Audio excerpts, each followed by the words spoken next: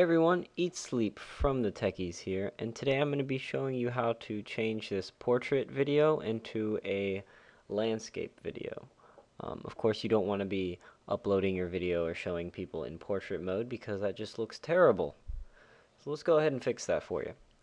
So this might not be set for you, but for my Sony Vegas, I've gone ahead and made the defaults 1920 by 1080.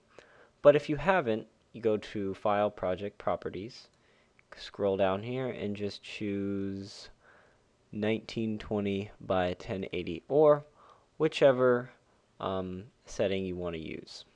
So once we have that set, go ahead and hit apply.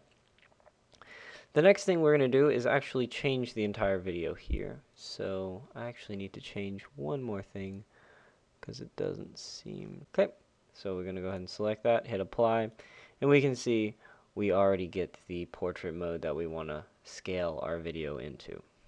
So the final thing to do is just go ahead and rotate this video. It's very simple to do. On the actual video track, if you go ahead and select Event Pan and Crop, it'll bring up this Video Event Effects panel. So as you can see, the width and the height are flipped, so the width is currently 1080 and the height is 1920. So what you want is 1920 by 1080.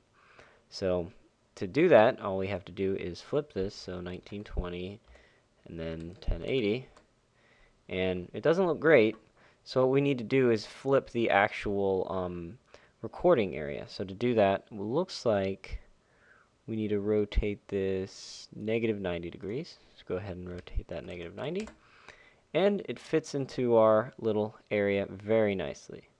So I'm just going to make a few small adjustments here.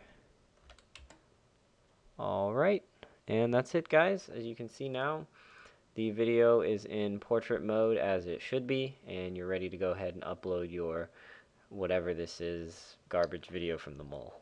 So, thanks for watching, guys. This has been Eatsleep from the Techies. Be sure to check out the Techies website for great game and software reviews, as well as a database of all Techies videos.